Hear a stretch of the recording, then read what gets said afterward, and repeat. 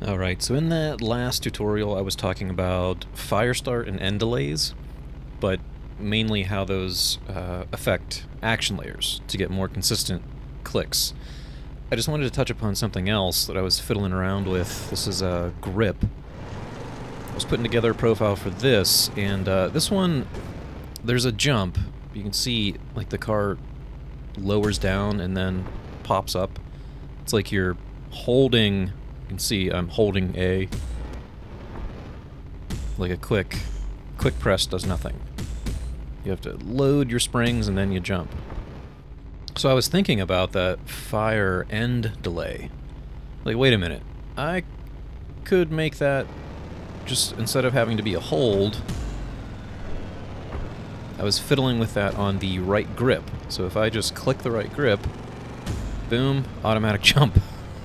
I'm not holding it. I'm just clicking it. He loads it. Hey, easy, buddy. You keep on racing. I'm trying to explain some stuff. Yeah, I push it. You can see it loads and then goes. So what? Really, actually quite simple. So I just made that a loaded jump. So on a regular press, it's just A, but then I gave it a fire end delay. You know, I had to experiment with that a little bit, fiddle around with the timing of it. But then I also put a long press, could be... So a long press is if I just want to load it the way it normally is, so I can let go whenever I need to. And that's it. I just wanted to touch upon that, because I was playing around last night with this profile and was pretty giddy when I figured that out, because it works very well. So I just... Ooh. So then, just another thing too, not so much relating to that, but just another little tip that I kind of came across while making this profile was, so boost is a hold Y to be a boost. I originally just had that on a full pull of the trigger, but I didn't really like having to hold the trigger in all the way. So I gave it an action layer.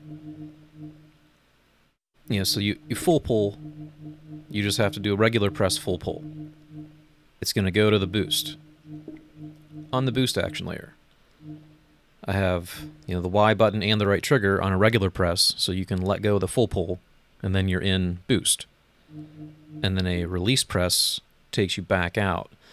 But what I found was happening was I was getting stuck in this in the boost action layer. Like when I didn't necessarily want to still be in it, because I'd have to let go of that trigger all the way, or push brake, or, you know, something else. But what I did, this is just a little thing to let me know that I'm in this boost. I just made an empty binding, and then made it a turbo with a high haptic. So when I'm in the boost, like I'm going, I'm boosting, I'm feeling a thunk, thunk, thunk, thunk, thunk, thunk, thunk, thunk, thunk, thunk, just so I know I'm still in that, so then I can let go of the gas or brake a little bit. And it's just enough to, you know, give me some feedback so I know,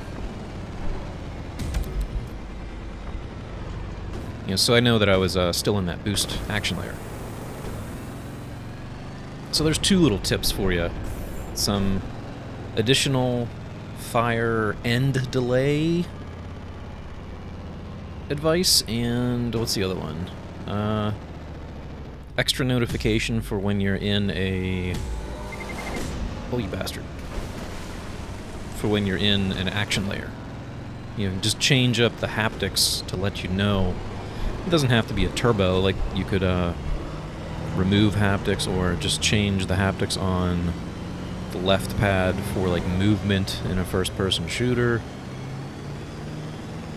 Ooh. Whoa! Whoa, whoa, whoa, whoa.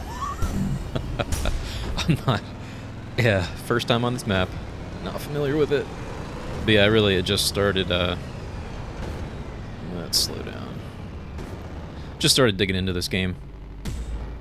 So that's pretty much it. I just wanted to share that little tip with the fire end delay, because that works pretty well. So anything where it's a hold, you can just make it a regular press, but add a long fire end delay. And then to the game, it's going to be like you're still holding that. And then for the action layer, you know, for my boost, I just put on a turbo so I know that I'm in there, just giving me some feedback. So, that's it.